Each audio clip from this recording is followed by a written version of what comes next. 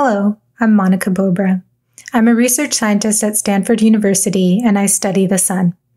I'm here today on behalf of the SunPy community to talk about the status of the SunPy project, and now version 2.0 of the core package. We just released version 2.0. So this talk will cover 3 sections. Why do we need SunPy?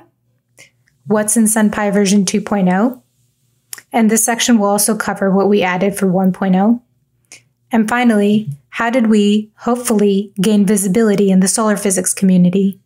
This section is more of a generally applicable lessons learned about how to gain visibility within any community, particularly an academic one. So first, why do we need SunPy? What is solar physics all about? The sun is an active star. It constantly spews particles into space at speeds of about 500 kilometers per second, which we call the solar wind. And the solar wind interacts with all of the planets. We'll see Venus here shortly.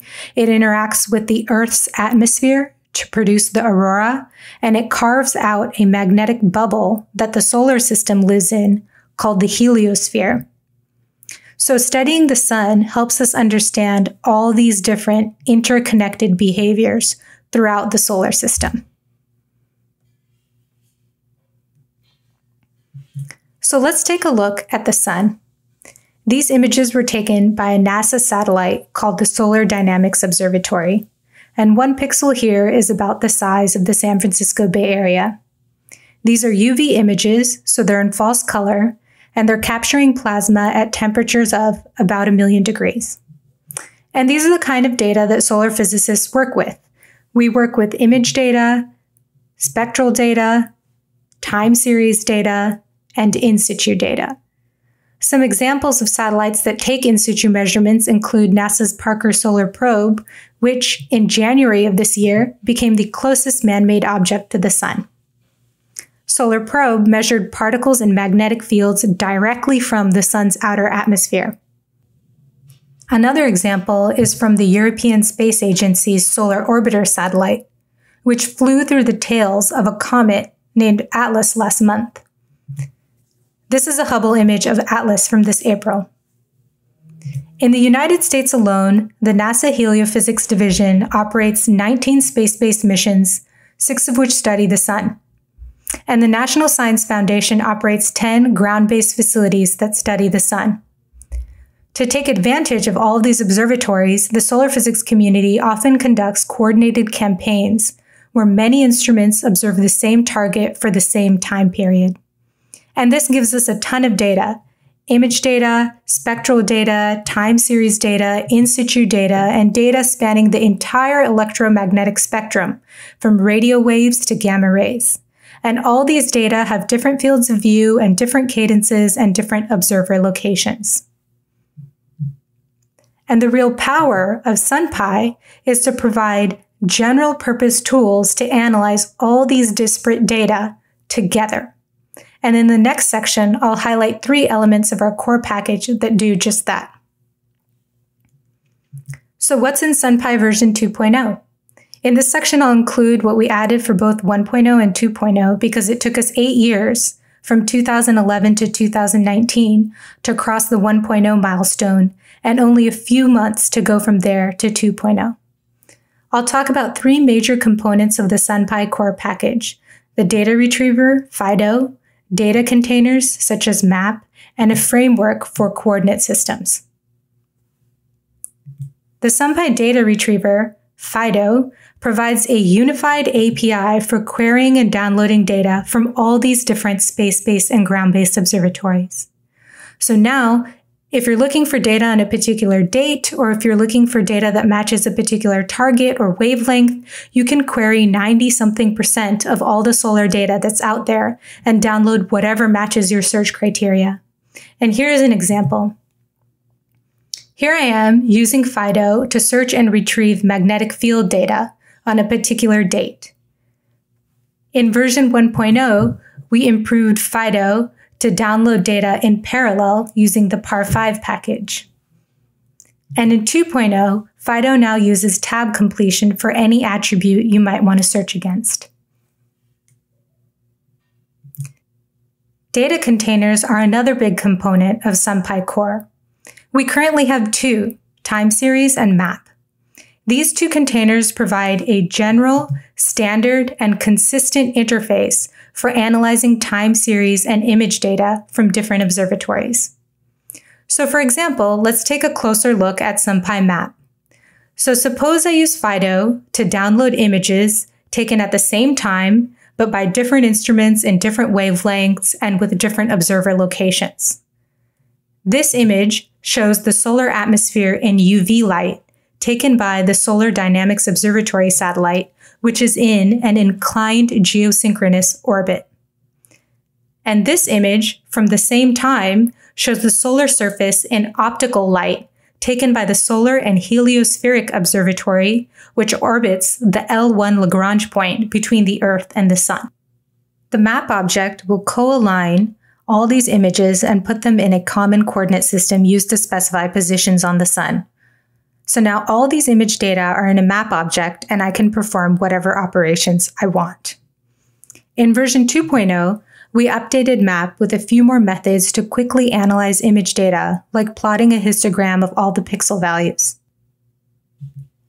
And for version 3.0, we plan to upgrade from a two-dimensional coordinate-aware data container to an n-dimensional one using a SunPy affiliated package called ND-Cube. So with ND-Cube, you could have, for example, a map object that contains three-dimensional data, latitude, longitude, and time. And then you could extract a subset of that data using a range of latitudes and longitudes. Also for 3.0, we plan to include another container for spectral data. And the last thing I want to highlight in this section are coordinates. There are many different coordinate systems for specifying positions on or near the Sun. And SunPy provides a way to transform data between all these coordinate systems. We can also, thanks to the AstroPy coordinates framework, transform between solar and celestial coordinates. Here's an example. This is an image of the solar atmosphere taken by a NASA satellite called Stereo. Stereo has an instrument on it that blocks out the solar disk so you can see the solar atmosphere, which is about 1,000,000 times dimmer in optical light. As a byproduct, you can also see some stars. But which stars are these? Well, we can query a catalog of stars observed by the Gaia satellite, transform the position of these stars to the helioprojective Cartesian coordinates we see here, and plot them on the image. So in some ways, SunPy coordinates does more than just coordinate transformations. It also enables interdisciplinary science. For SunPy version 1.0, we did a lot of tests to improve the precision of our coordinate transformations. We also improved the tooling that gets the position of all the planets, asteroids, comets, and spacecraft in our solar system. And for 2.0, we also improved our treatment of differential rotation, or the change in rotation rate as a function of latitude. So hopefully this gives you a flavor of what SunPy is about and how we've improved the core package. This doesn't include everything that went into the 1.0 and 2.0 releases. For example, 1.0 also included a huge cleanup. We removed about 3,000 lines of code, but hopefully it gives you some flavor of what we've been working on. Okay, so my last section is, how did we hopefully gain visibility in the solar physics community? So in the last year, we've made progress in 4 categories. We surveyed the solar physics community, we published papers and accumulated citations, and we won some funding. And these 3 accomplishments really get the attention of the academic community. And I know a lot of people in the scientific Python community have talked extensively about using these as a way to hack prestige. And this concept has worked really well for us in the SunPy project. So I'll go through each of these 4 categories and talk about what we did and how it helped us gain visibility. Last year, we surveyed members of the solar physics community about the software and hardware tools they're currently using.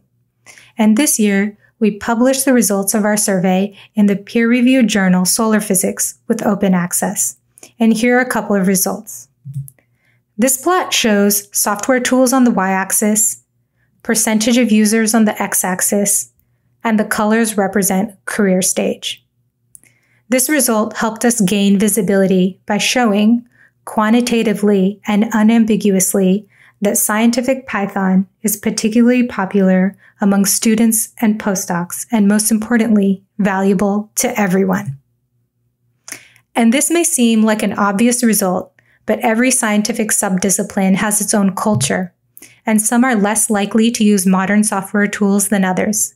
So unambiguously showing high adoption rates for Python is an important step toward redefining the culture of a particular scientific discipline. Here's another plot. This shows computational resource on the y-axis, the percentage of users on the x-axis, and here the colors represent solar physics research area. And you can see that only a small fraction of respondents use a cluster or the cloud for their research, even though the community is building observatories and numerical models that generate a ton of data. And this presents an opportunity for us to gain visibility. We can show, for example, how to use SunPy together with tools for parallel and distributed computing like Dask to create a single language workflow that can take advantage of computing power. So on to the second category, papers. This year, we published an open access paper in the Astrophysical Journal to coincide with our version 1.0 release. And we also wrote a companion paper in the Journal of Open Source Software, or JOSS, which is open access by default. This gave us visibility for a lot of reasons. First, 2 peer-reviewed journals formally recognized us for having scientific merit. Second, it gave us the opportunity to tell the community what we're trying to do, which we hadn't fully written down before. And this was also a valuable internal exercise in clarifying those ideas to ourselves. And finally, these papers give people something to cite, which brings me to my third point, citations. They give you visibility by default. No academic community will ignore a highly cited paper. But the question is, will people cite scientific software? So here's another result from our community survey. We asked people, have you cited software papers in your published research? And you can see only 40% said yes, and about 30% said no. But we found in a follow-up question that most people who don't cite scientific software simply don't know how. They're not opposed to it, they just don't know how. So it's important to be extremely clear about how to cite scientific software. Okay, so here's my last point, funding. This year, we won a NASA grant to support the development of the SunPy codebase, which was really exciting. This was our timeline. In June 2018, we applied through NumFocus to a NASA solicitation that requested proposals to advance the goal of a robust, vital, and cohesive Python environment in heliophysics. They wanted to give out about $500K in grants to roughly a dozen projects.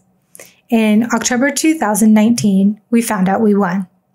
And 3 SunPy affiliated packages won as well. And this gave us visibility because we proved we were valuable to NASA. Finally, in April of this year, we decided to spend the money by hiring a developer. But maybe an even bigger deal than winning the solicitation is that NASA opened it in the first place. Because we could never win any money if we didn't have the opportunity to apply for it. But the good news is that I think any open source project can create opportunities for funding by taking 2 steps. 1, talk to people at funding agencies. And 2, show them examples of awesome new research that relies on open source scientific software. It's not easy, but it can work. We in the SunPy community spent so much time at conferences and workshops and meetings talking to people in the NASA Heliophysics division, and it really paid off. So making progress in all of these 4 areas can help a project gain visibility, but also ultimately redefine science policy. There are already some examples of policy recommendations that support open source scientific software, such as this excellent report on reproducibility and replicability in science from the US National Academy of Science. But members of the solar physics community and some other academic communities pay more attention to what's known as decadal surveys. These surveys define the scientific priorities for any given field over the next 10 years. And we're really happy to see support for open source scientific software in the Solar and Space Physics Mid-Decadal Survey, which came out in February of this year. So that's it. And I'd like to conclude by saying, if you want to get involved, please get in touch. The Python and heliophysics community just got started a couple years ago and currently has 59 packages for people who study everything from the Earth's upper atmosphere to the edge of the solar system. So it's a great place to make a big impact. And SunPy is super excited to have new contributors, and everyone is really nice, which is what drew me to the SunPy community in the first place. So if you have any interest, check out our website and come chat with us, and hopefully we can have some fun and write some code.